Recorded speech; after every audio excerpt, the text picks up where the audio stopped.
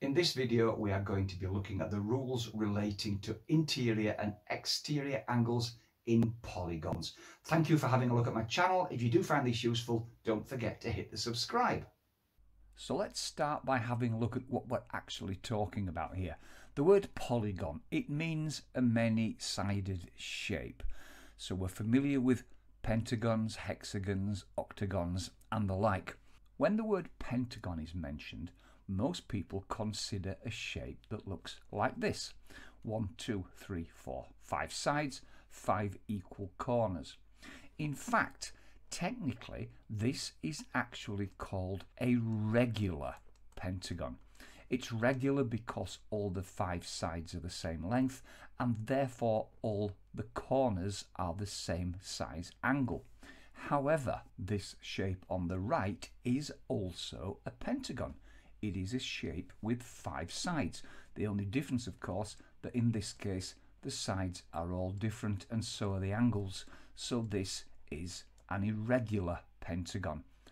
It's important to know the difference because some of the rules that we're going to talk about in this video apply to both regular and irregular, whereas some of them are simply about the regular shape. And I will talk about which rule applies to which as we go along. Let's have a closer look at a regular polygon. This one, the pentagon, the 5-sided figure.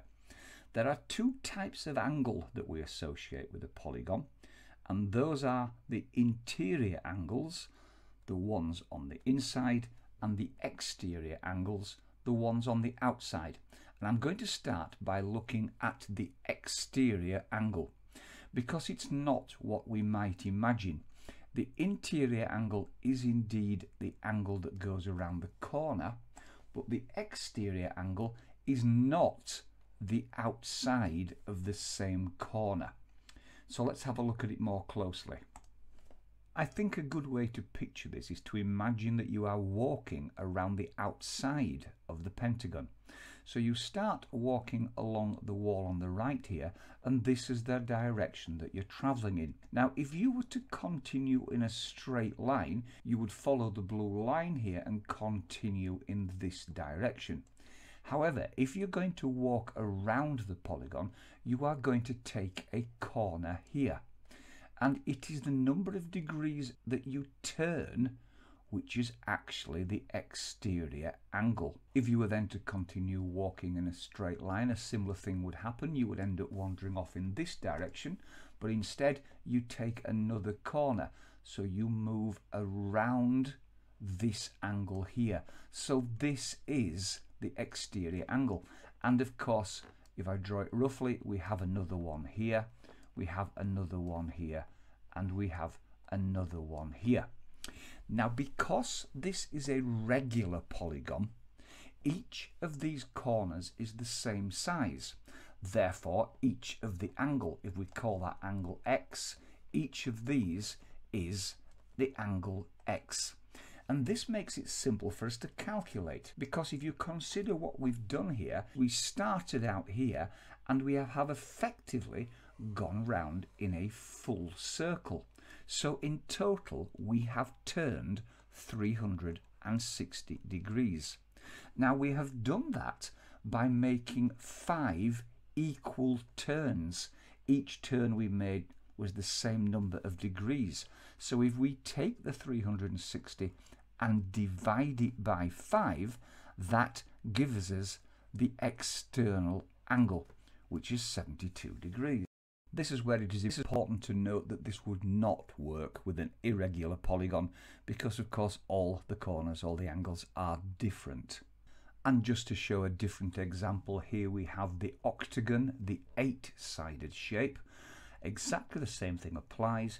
Each time you go round a corner, you are taking the same angle.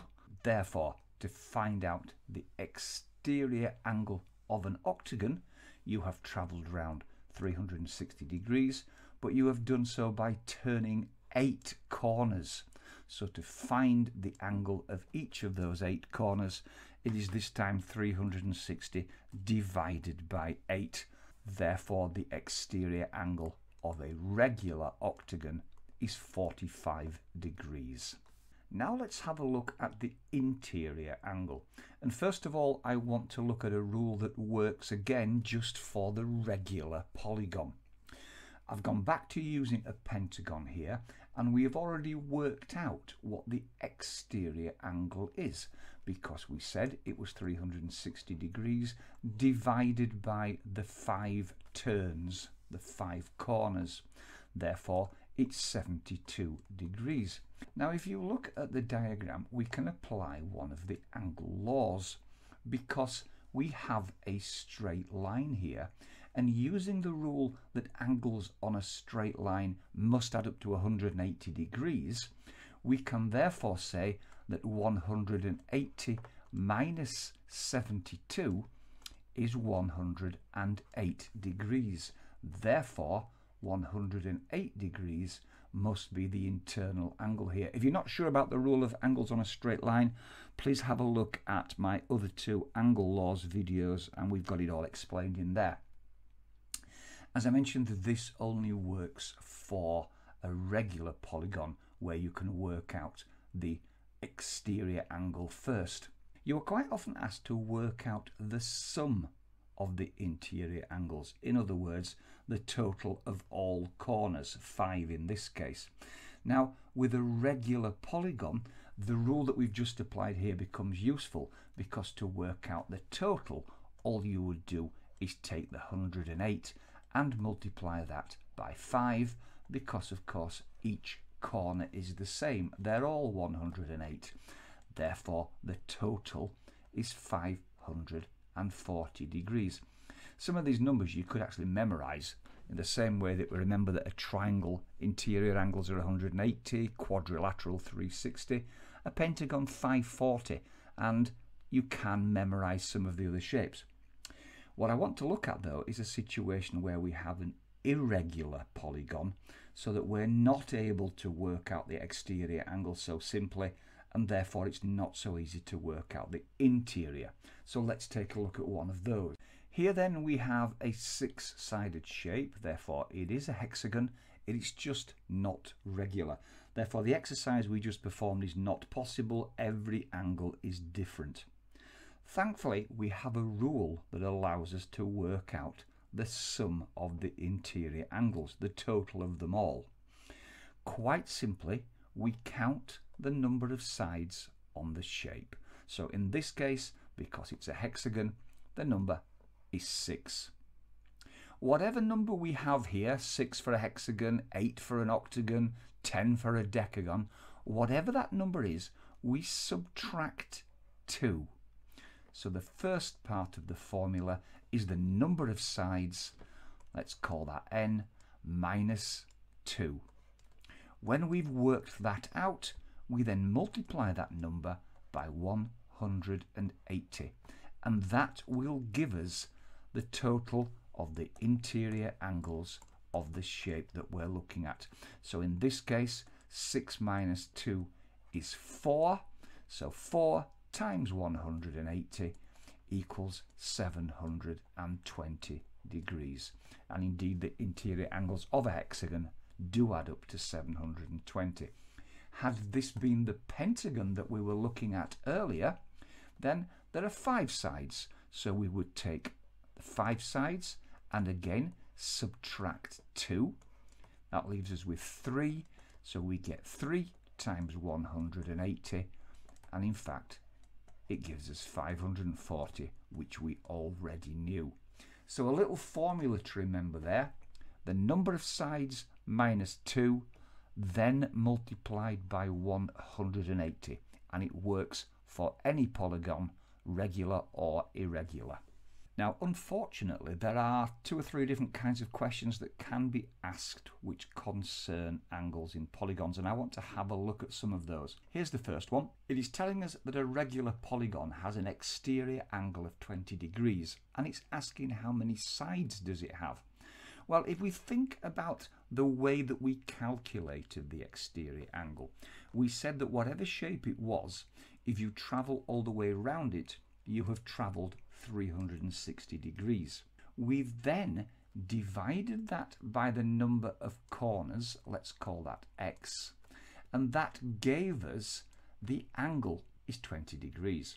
Let's move this around a little, and by readjusting it we end up with 360 divided by 20 equals x. Again, if you're not sure about moving around simple formula, have a look at the video on my channel. In this case, we end up with 18 equals x. So 18 is the number of sides. Now here's a question where we have a double problem, because in fact algebra has been included with the shape. We're being asked to find the value of x. Now each of these corners has been given a size, but the size is quoted in terms of x. So for instance, the angle on the left here is x. We know the next angle round is 3 times larger, it's 3x, and so on around. We have a 2x, a 2x, and the next angle round is x plus 40 degrees, and finally x plus 50. We need to take this a step at a time, and the first thing we do is consider what the total of all these angles would be. In other words, the sum of the interior angles. And we do that the same as we did earlier. We count the number of sides, don't forget, we take the number of sides and take away the number 2. So in this case 6 minus 2, and then we times that by 180. So we end up with 4 times 180. So 720 degrees is the total of all these angles. We can therefore write that down as an equation. So starting with the left hand side and working clockwise, if we add all the angles together, in other words, we have the angle x, we then need to add on the next angle, which is 3x, and continue around the shape, plus 2x, plus 2x, then we have to add on x plus 40, and finally we are adding on x plus 50.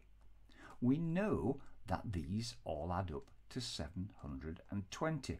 Therefore we have an equation, and like any equation, one thing we would do is simplify it, and in this case it's by collecting like terms. So if we count how many x's there are, 1 plus 3 plus 2 plus 2 plus 1 plus 1, there are in fact 10 x's.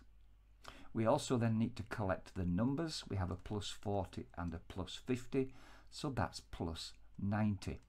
So simplified, we know that 10x plus 90 is 720. Let's move the 90 to the other side. We then get 10x equals 720 minus 90. Therefore 10x equals 630. If we move that around again, that means that x is therefore equal to 630 divided by 10. X is therefore 63 degrees. And the final question gives us 3 shapes. It tells us that ABCDE on the left hand side here is a regular pentagon, as is EHJKL. AEL is a regular triangle, therefore equilateral. We are asked to work out the size of angle DEH, which is the angle here. Now, the way we do this one is to combine our knowledge of angles within shapes together with another angle rule, and that angle rule is that angles around a point, the point at E here, add up to 360 degrees. So if we can work out the other 3 angles, we can therefore work out the angle that we're looking for here. Let's take probably the simple one first. Angles inside a triangle add up to 180 degrees. As this is an equilateral triangle, all 3 angles are the same, so divide that by 3, we have 60.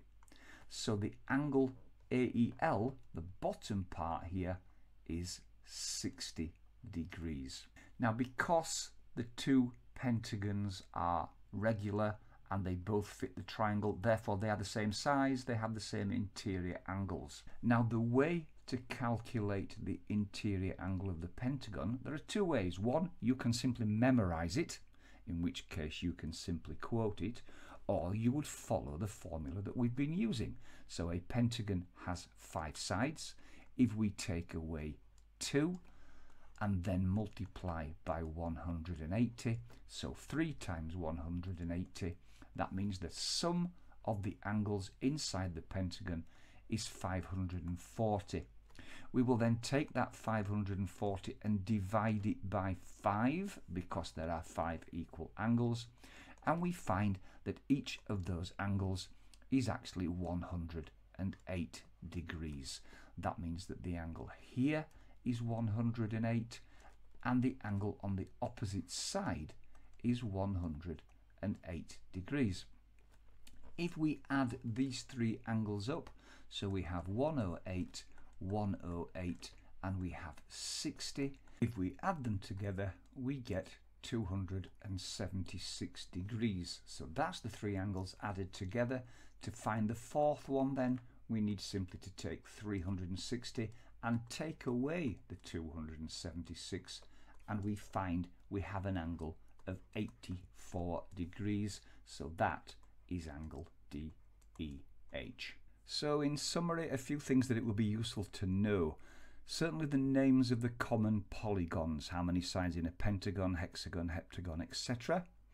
Also the angle laws, so to know how many degrees there are in angles on a straight line or around a point.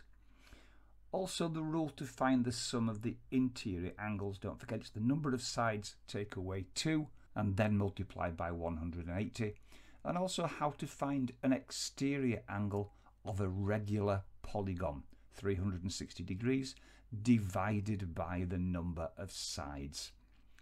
In addition to this, I think because of the variety of different questions that you can be asked. Well, I hope you did find that useful. As I mentioned in the video, one of the problems is the variety and types of questions that can be asked in relation to polygons. So have a look at some past questions and try and look at different types of questions to familiarise yourself with them. Please do hit the subscribe button. I will see you soon. Thank you.